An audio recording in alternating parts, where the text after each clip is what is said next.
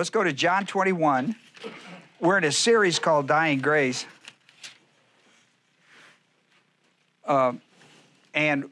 This is our third lesson in this series. I was coming back from, I mentioned this before, but I was coming back from Rome, Georgia. I had a funeral over there to do, and I was coming back from, and it was time for me to start a new study, and just coming back and talking and that, I thought, you know, I think I'll do a study. It just, funerals remind me of how necessary it is for people to be prepared, because you never know, do you? And maybe it's not you, but maybe it's somebody very close to you. And so, anyhow, that's how this came about. If you wonder, how do you come up with these ideas? I got it from going to a funeral. I'm in John 21. We're looking at 14 verses here. And this might seem like a strange thing to a passage to preach on bereavement, how adjusting to the loss of somebody close to you could be a time of making bad decisions and not staying focused. And so I want to talk about this, and after these things, that is, Jesus Christ has died, he has been buried, and 3 days later he rose on Resurrection Sunday. And he has been, for the next 40 days, he will be doing post-resurrection appearances with his disciples and teaching them before he goes back to the Father. And this is one of those occasions.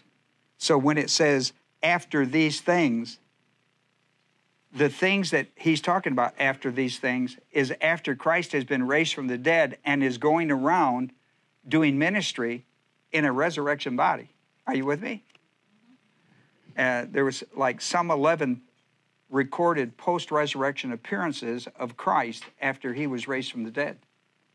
40 days before he went back to the Father, 10 days before Pentecost, which opens the book of Acts. Well, so after these things, Jesus manifested himself again to his disciples. He's made another what we call post-resurrection appearance at the Sea of Tiberias, or some would call that Galilee. And he manifested himself in this way. Now, when it says manifested, he's in a resurrection body, agreed? Right. You know, he's been raised from the dead. Okay. He's in and in this body he's appearing with, that's why it's called manifesting. I mean, we don't say that when somebody comes visit us. Well, he manifested himself to us, right? We could probably go to jail. Send that guy to jail. Well, anyhow, there were gathered together. Now watch this group. This is a few of the disciples. We've got Simon Peter. We've got Thomas called Didymus, Nathaniel. We've got the sons of Zebedee, James and John, and 2 others of his disciples unnamed. That's 7. Now, we only have 11 left, right? Right? Because Judas has hung himself. Simon Peter said to them, I am going fishing. Do you know what he did before he became a minister of Christ? He was a professional fisherman. I don't know how a person becomes a professional fisherman, unless maybe he catches 2 or 3 fish. Does that make him professional? I don't know. More than you can feed your family, maybe. That's what made us a farmer. Well, anyhow. I see. They said to him, thank you, I appreciate that. They said to him, we will also come with you. They went out, they got in the boat, and that night they did what? You know, it's famous, isn't it? They fished all night and caught nothing. Yeah? You've probably sung that hymn in church. They fished all night and caught nothing. But when the day was now breaking, Jesus stood on the beach. Yet the disciples did not know that it was Jesus. Jesus therefore said to them, they're about 100 yards, you're going to see, they're about 100 yards from the beach when he hollers to them. Children, that's teknon. Children, you do not have any fish on you, or do you? They answered no. He said to them, cast the net on the right side of the boat, and you'll find a catch. Now there's your fisherman. I mean, when he can see where the fish are 100 yards from the beach to where the boat is, that's GPS in a big-time way, isn't it?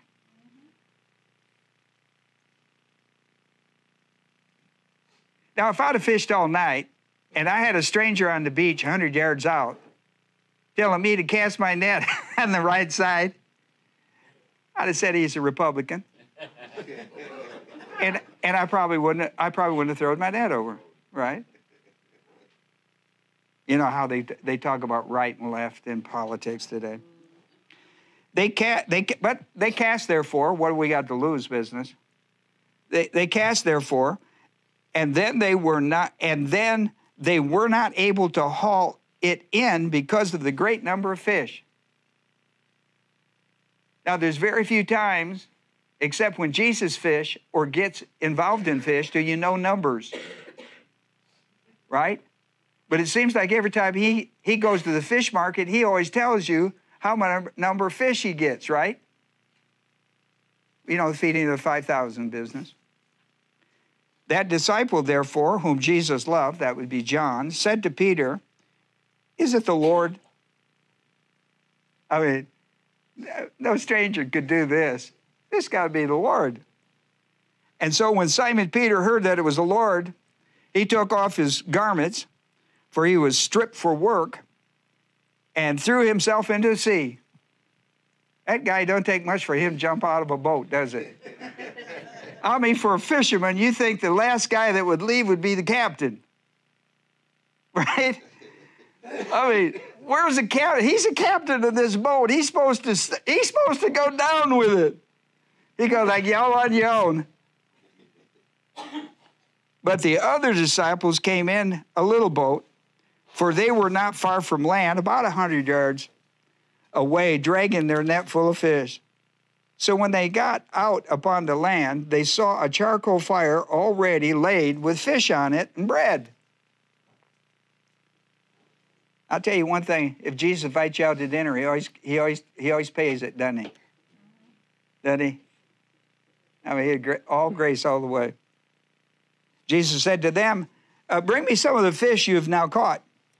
Simon Peter went up and drew the net to the land full of large fish. Look at this, 153. I mean, who's counting? 153. Fished all night and caught nothing until Jesus showed up. You had that kind of a life? Boy, that was my life. Fished all night and caught nothing until Jesus came into my life. What a glorious day that was. What a glorious day that was. Jesus said to them, come and have breakfast. None of the disciples ventured to question him. Who are you, knowing that it must be the Lord? Jesus came and took the bread and gave it to them, and the fish likewise. If nothing else, that should have rung a bell, shouldn't it? This is now the third, watch this now. Verse 14. Now, this is now the third time that Jesus was manifested, a post-resurrection appearance, to the disciples after he was raised from the dead. Now, what's important in this story is how you deal with bereavement. You know what they did? They went back to their old life. They went back to their old life. What were they before? All these guys, these 7, they were fishermen. They just went back to the old way. They went back to the old way. That's not why Christ saved you. That's not why God called you into ministry. That's not why he said, I'll make you fishers of men. So you could go back fishing for fish. So the message here tonight for somebody, maybe the internet, after a word of prayer. I give you a moment of silence as a believer priest indwelt by the Holy Spirit. Classroom etiquette says you have to be, the Bible is a spiritual book for spiritual people, born again, indwelt by the Holy Spirit for spiritual living. Spiritual book for spiritual people, for spiritual living. There it is. If you think you're going to get through this life without knowing what the Bible says to help you make your decisions, to help you through the day, help you through the night, well, you've missed part of the big part of why you're being saved. So, classroom etiquette would say, you can't study the Bible carnal. How would I know if I'm carnal? Personal sin. It could be mental attitude sins in your life. It could be overt sins. It could be sins of the tongue. That's 3 categories you could look at.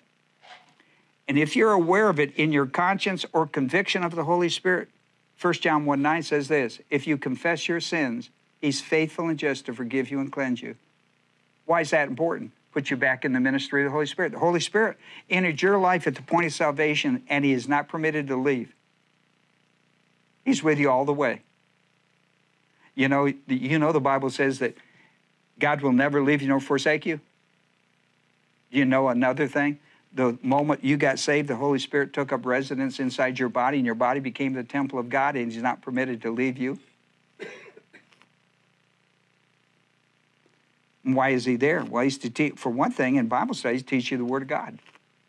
So, 1 John 1:9, if we confess our sins, so every head bowed and every eye closed, give you an opportunity to do that in your own priesthood. 1 Peter 2 says every believer is a priest in the church age.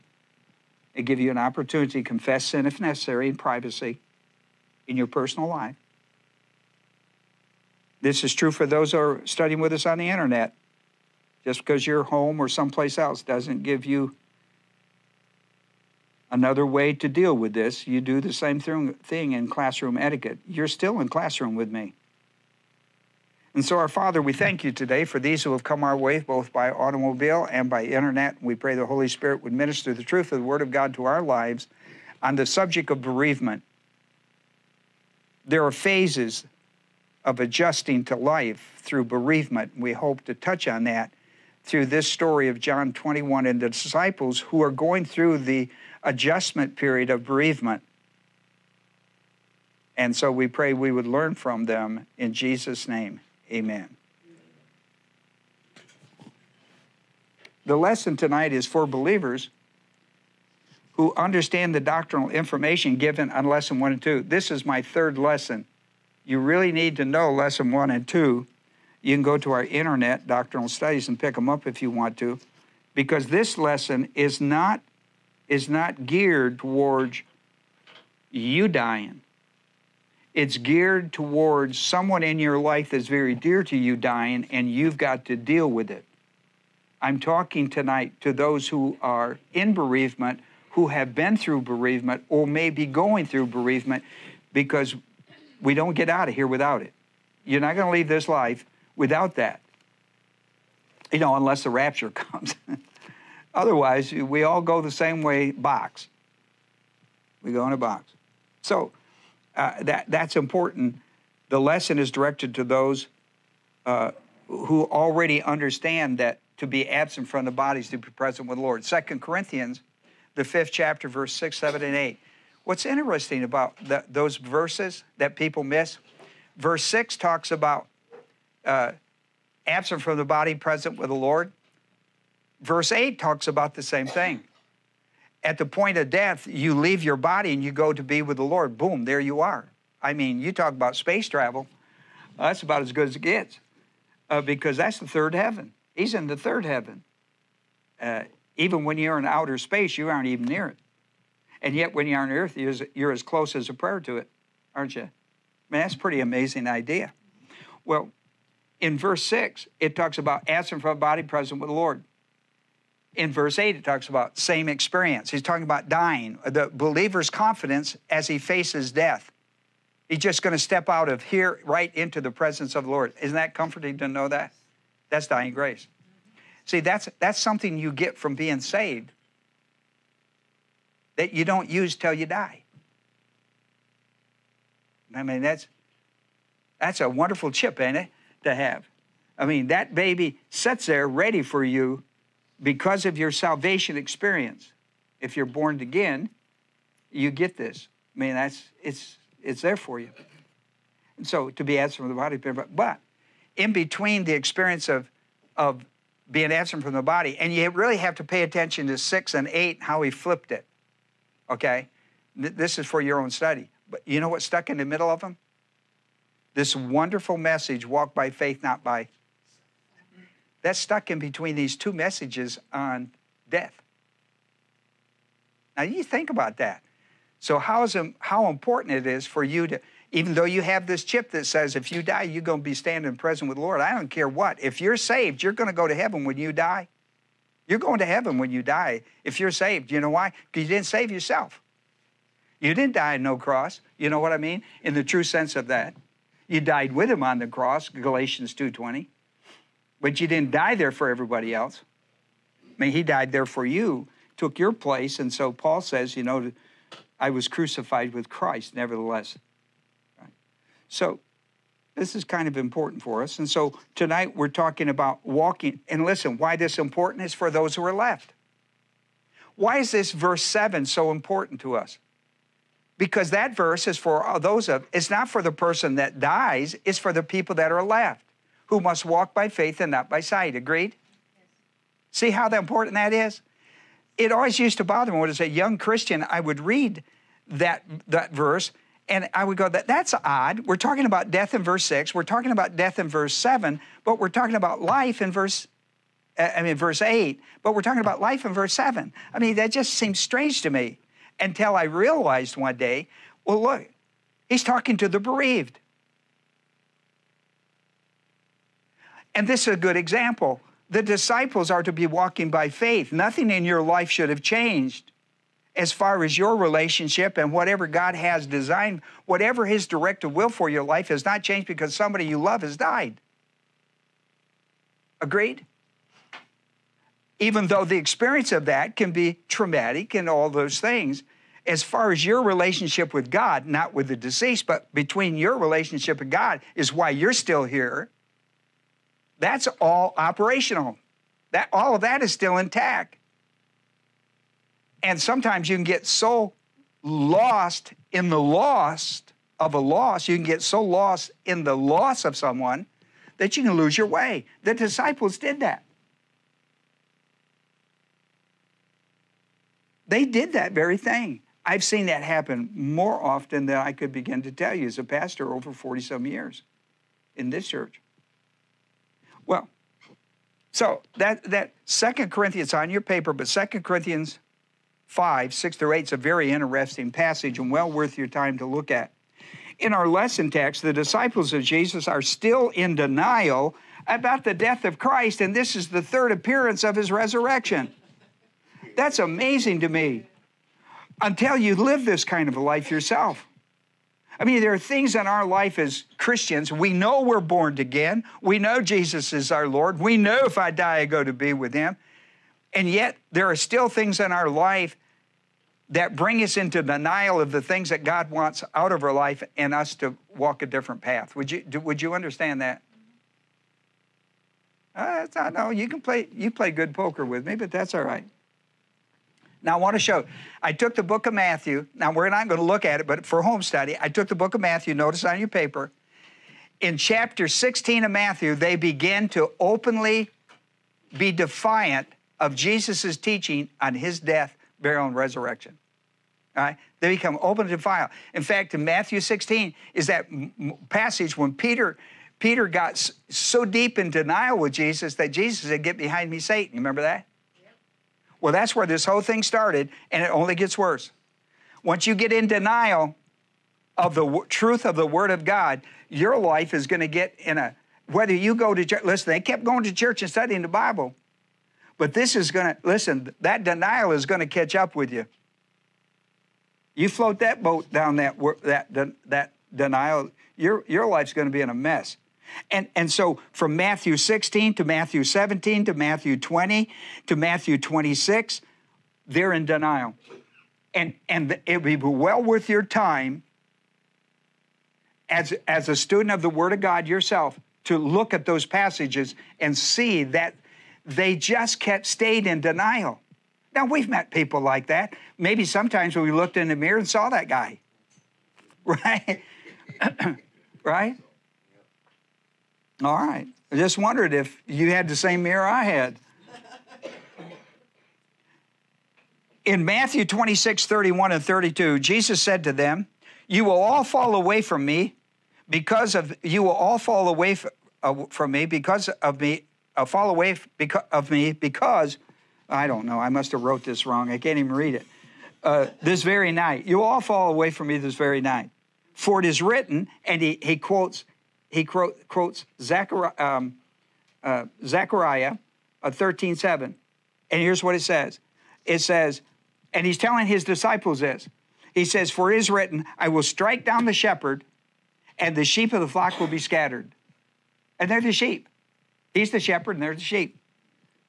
"But after I have been raised," now he told this before he died, right? He said, "And after I have been raised, I will go ahead of you to Galilee."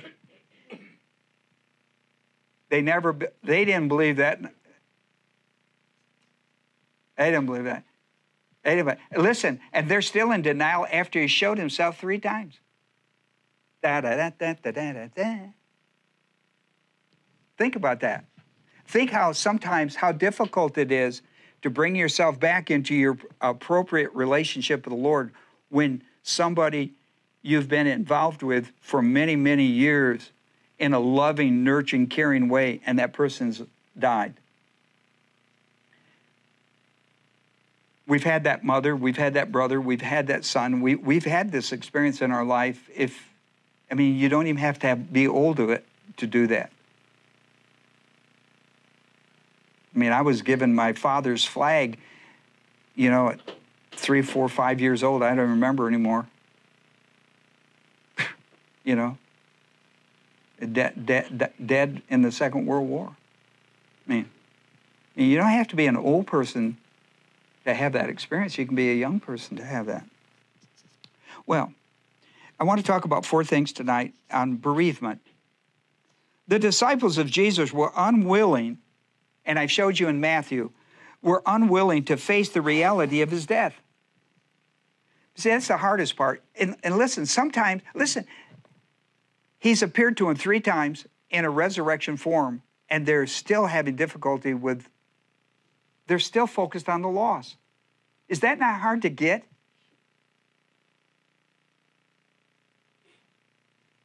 They're still struggling with it. Is that him on the beach? I don't know. Let's go. Could that really be him? I don't know. They're still struggling with it.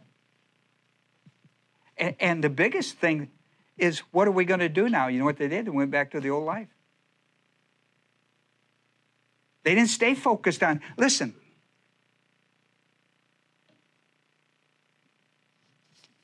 Somewhere I'm going to jump ahead to Matthew. I want you to go to Matthew with me. Go to Matthew 4. This is in another point, but, I just write it down. The Lord decides how I'm going to do it. By now, we all know that. Matthew 4:18. This is when Jesus is calling his disciples first. You remember Matthew 4, he's been baptized. He's gone to the wilderness in Matthew 3, 40 days of, fighting the devil and all that business. Remember that? And now he's back, and he starts his ministry, and he's calling his disciples. Walking by the Sea of Galilee, that's where he is today with them, by the way. In our study, John 24, 3rd post-resurrection experience, he's back there with them. They're back where they started. See, that's my point. They went back to where they went back to their former life before they met Christ and before he called them into ministry. Be careful now. And walking by the Sea of Galilee, he said to his two brothers, Simon, called Peter, and Andrew his brother, casting nets into the sea, for they were fishermen. And he said to them, follow me, and I will make you fishers of men.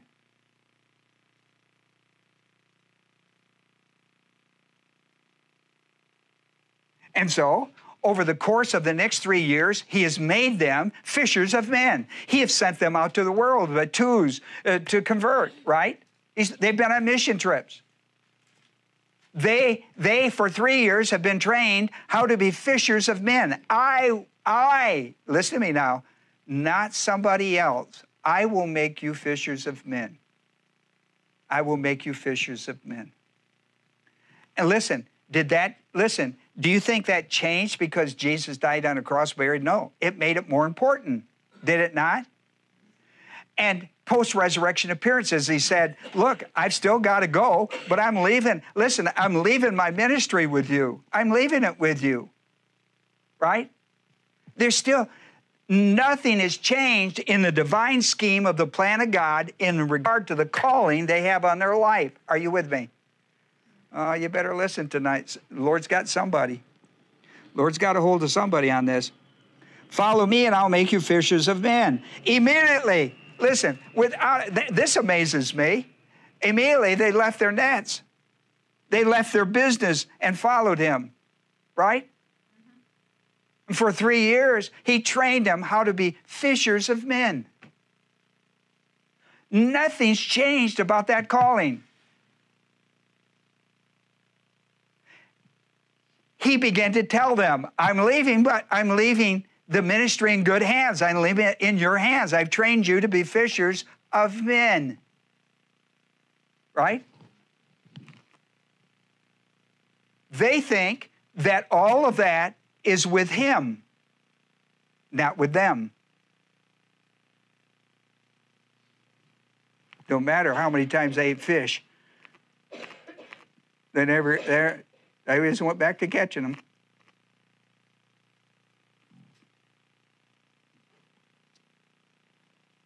And why would they do that?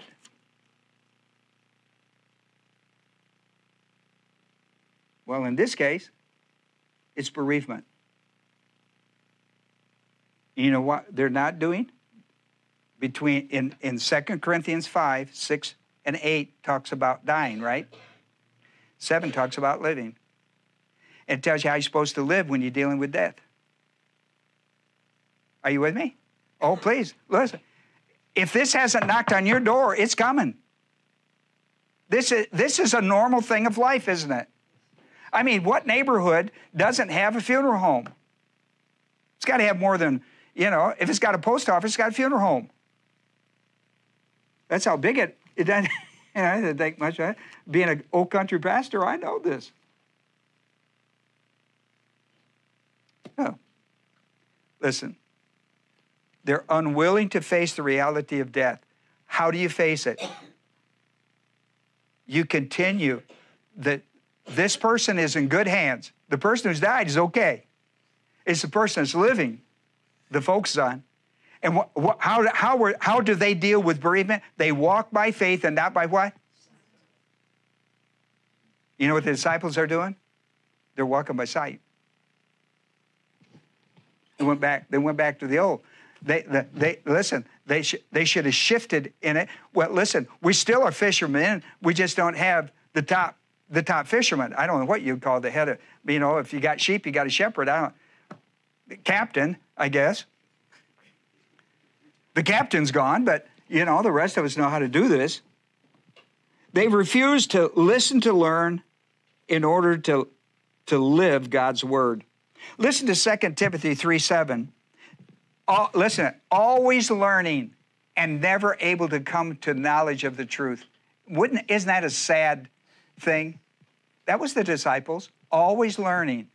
Now, some things that didn't conflict in their life, they got it. They went to church.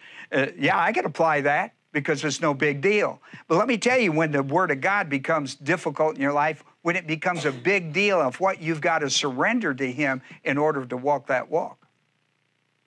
See, you walk by what? Not sight. And when it becomes sight to you and not faith, you got a problem, haven't you? I mean, why would you ever give up faith for sight? Well, whatever you have done in your past seemed to be good enough reason for you. But it's not. It's not because it never has a good ending. So, always learning, never able to come to knowledge of the truth. You ought to read verse 14 too on your own. It is well worth your read. When I put these verses down, I don't know. Look, I tell you all the time, if you throw this paper away, not on my property here, okay? You take that home. You throw it away at home, all right? Because all these verses here are really important to your life. They're important. Now, I don't have enough time to read everything. I mean, I only got an hour. Everybody gets nervous and they get fidgety and they want to go home. I understand that. So I write a lot of this stuff down that says, take this home and read it. Okay, all right. They failed to inhale and exhale the Word of God. Inhale, exhale the Word of God. In 2 Timothy 3:16, it says, all Scripture is God-breathed. Remember that? Well, breathing is inhale, exhale, isn't it? Okay. You got to take it in, you got to give it out. That's cycling by faith. That's walking by faith. And how important is this in a crisis? Here's another passage that's really important in your life. Colossians 2:6 and 7. Boy, you need to read that. It talks about how faith is developed in your life to give you the strength to walk through the most difficult. Yea, though I walk through the valley of the shadow of death. You see, this is bereavement. Yea, though I walk through the shadow, right? The valley of the shadow. What are you doing? Crawling, crying? Oh, I don't know. Depends on what walking is. Walking through. That's what's important. Therefore, because they're not cycling the Bible, they're going to Bible study, they're hearing it in one ear and out the other, not taking it serious, right? Oh, I don't think so. I don't know why is he just trying to impress us, talking about dying, going to Jerusalem and die? That's so depressing. We know that's not true. Why does he do that? They're never buying into it until it happens. And now it happens, they're unprepared, right? They're not prepared. They were not prepared for his death. They were not prepared for his death. That's the book of Matthew. I gave you every bit of it there in Scripture. They weren't prepared. They were not prepared. Listen, it's tough enough when you are prepared by the Word of God. If you've lost a loved one, you know what I'm saying. Now they are struggling through bereavement, trying to recover to some normality of their Christian life.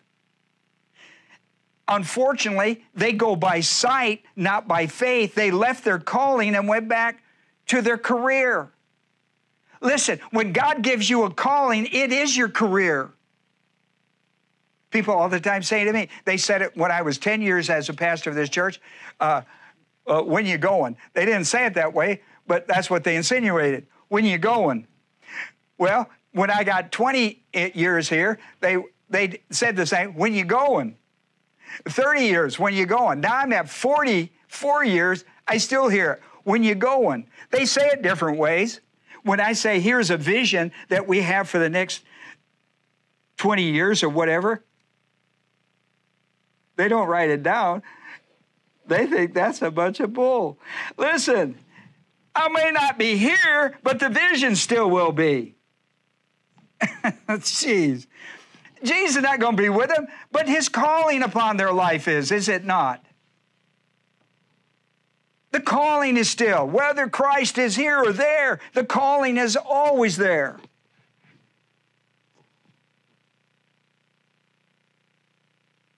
They go back, they walk them by sight.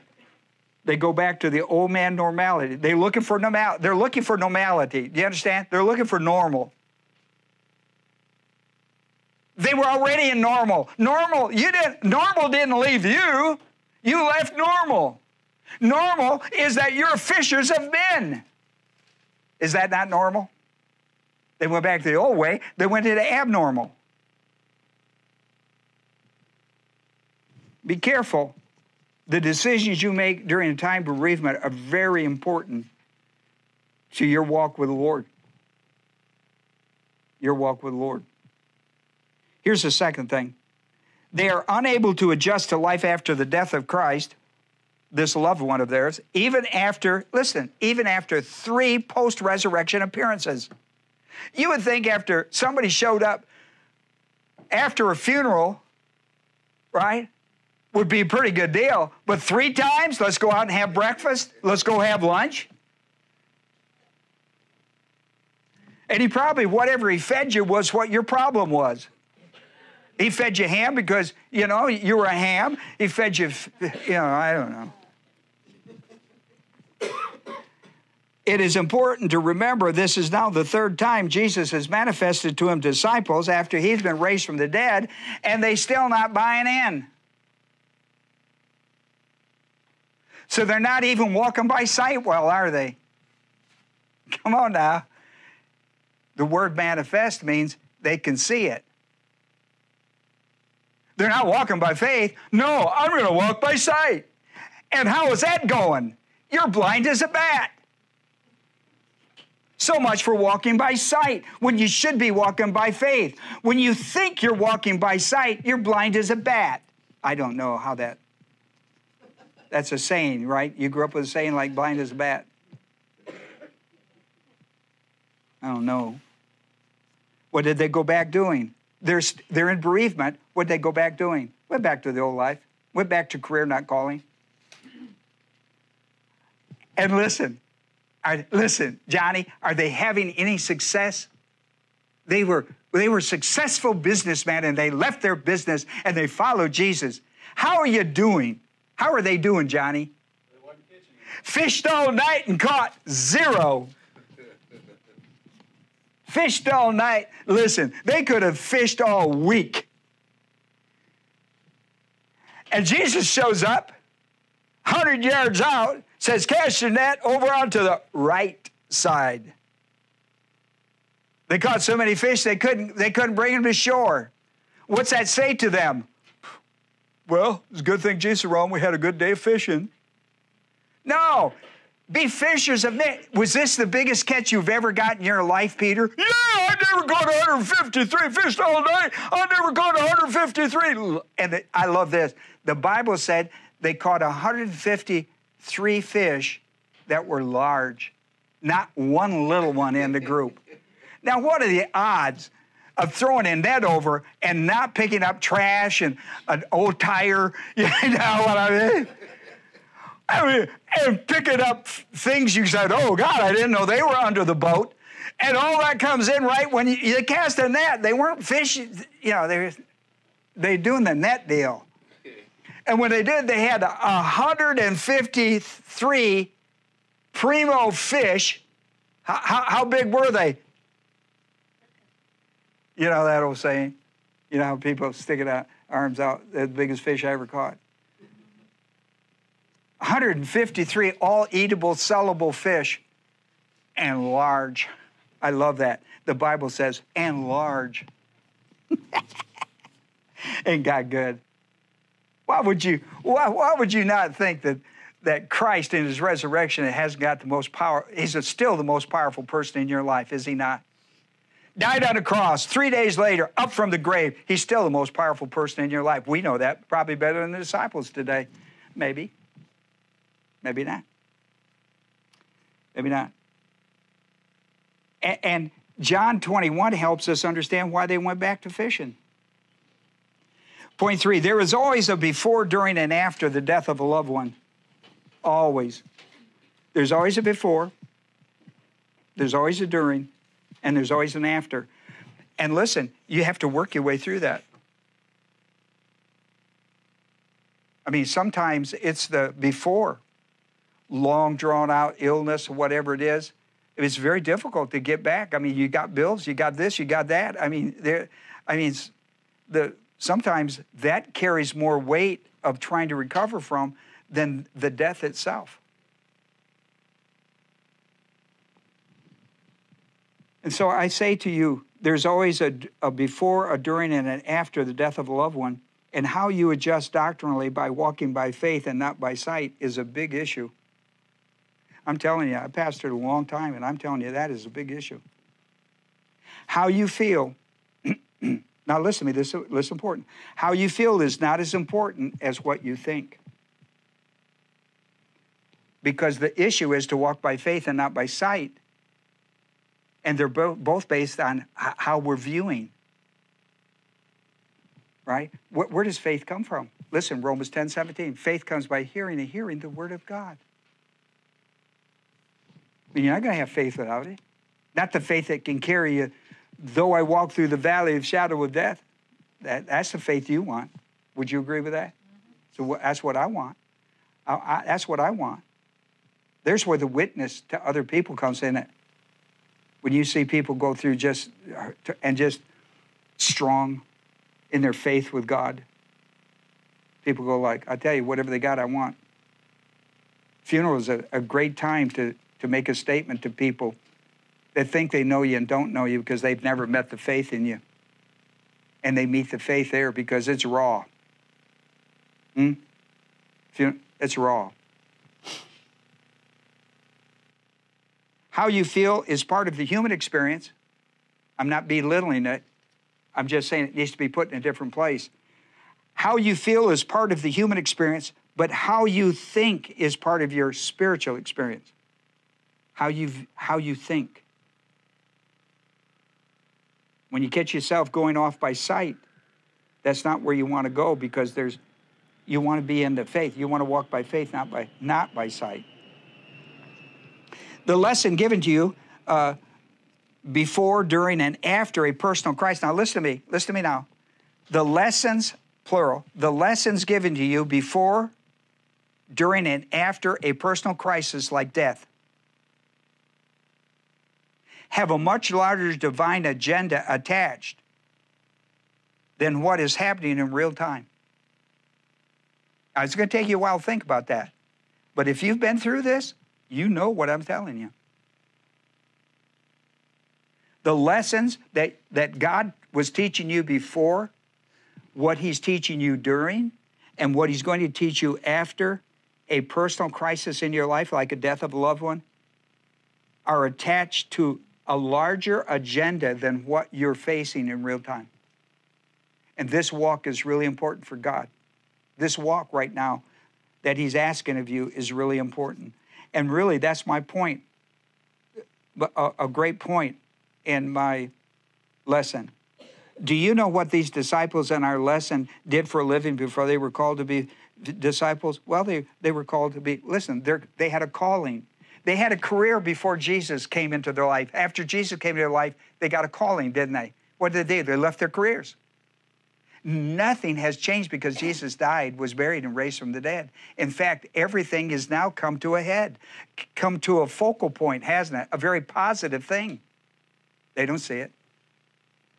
They don't see it because they're not walking by faith. They went back to a career. The calling didn't die.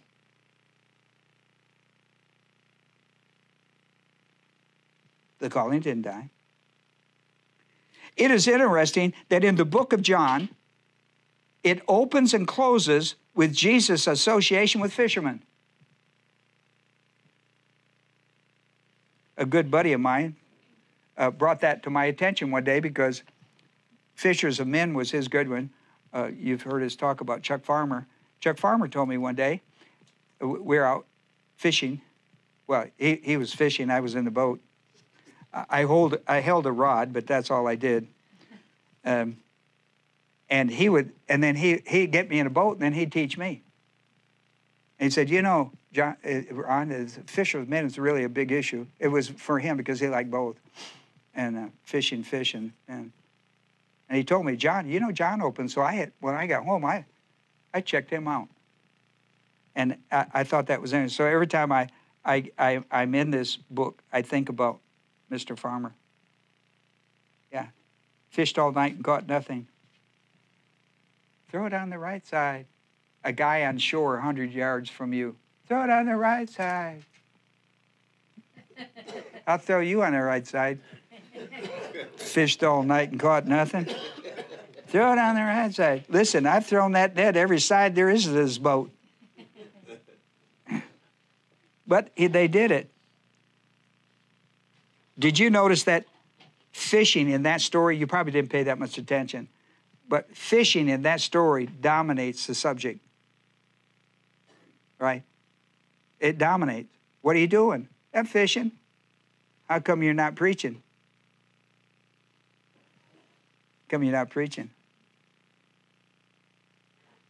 What are you doing out here in this boat? You going on a mission trip? Let me see your net. Where's your Bible? Oh, you got a net and no Bible. Guess you're not fishing for men anymore.